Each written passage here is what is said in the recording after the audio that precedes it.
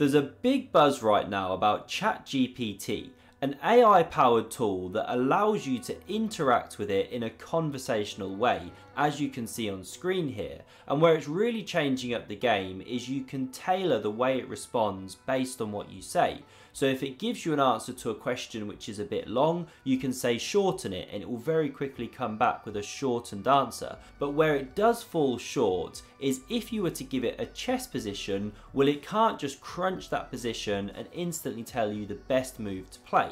And that's where a traditional chess analysis engine comes in, just like the one on screen.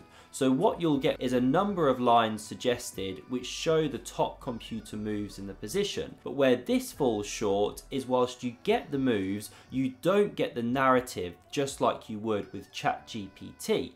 Enter decodechess, because what they're doing is marrying these two concepts together in a beautiful way, and again powered by AI. And I'm going to show you what I mean in this game here. It was played between Magnus Carlsen, who's the current world champion, and John Ludwig Hammer, who had the white pieces. So let's whiz through these opening moves and then we'll pause and see what's going on. So white takes the center, Magnus then strikes with this pawn push. We see this one go there, and the knight now hops to the edge of the board, preparing to start attacking white. And if you look to the right hand side here, this is where things are just completely different when you use decodechess.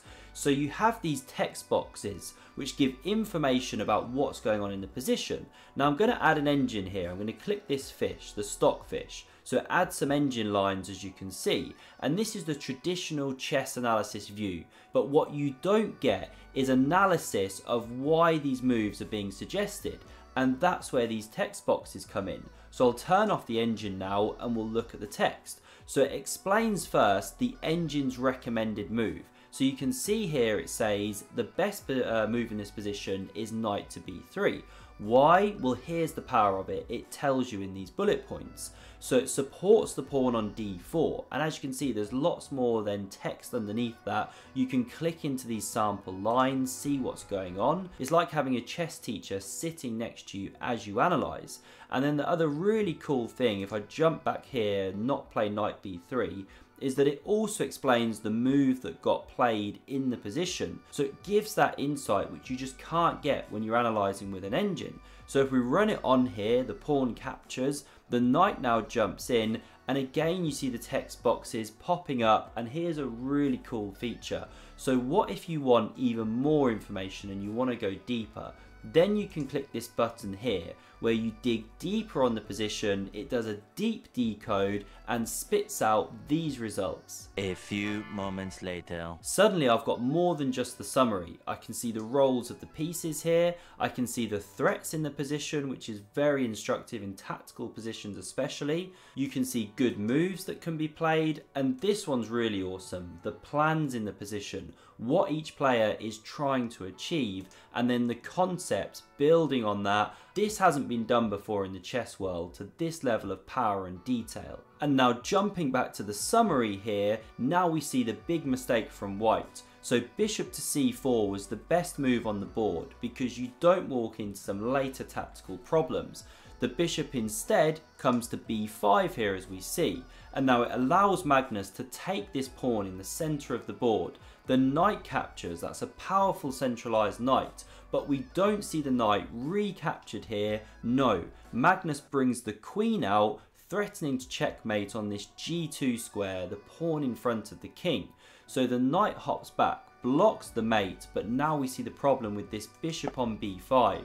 The black queen takes it. Now this knight moves across the board, as should have happened earlier, but Magnus gets a check. The king steps to the corner, and now we see this unleashing of some tactics. The knight is captured, the pawn takes back. He brings the other rook to the centre, and now here again you can see the computer saying you should play the pawn to a4 here. It explains why, because you threaten to capture the queen, so the queen has to move. But that doesn't happen. The bishop develops, Magnus takes this pawn, and now here comes a beautiful checkmate. So after the rook moves here, can you see this final move? It is being drawn. The way to play is queen h5 check, and here we see a resignation, because if the pawn captures, then this rook comes across and that's actually mate. The knight is blocking the escape squares of the king, and this is known as Anastasia's mate. So decode chess is really a must-have for anyone who's struggling to understand why the engine is suggesting moves when you're analysing your own games. And if you use the link below and the code EPIC at checkout, then for the next 60 days you can get 30% off when you sign up to any plan. So do get on over, and if you don't believe me how good this is, just check out these testimonials on screen from many top players, including none other than Anish Giri, who just won the so-called Wimbledon of chess, the Tata Steel Masters 2023. I hope you enjoyed this one. To see something truly incredible, then check out the video on screen. Thanks very much for watching, and see you soon.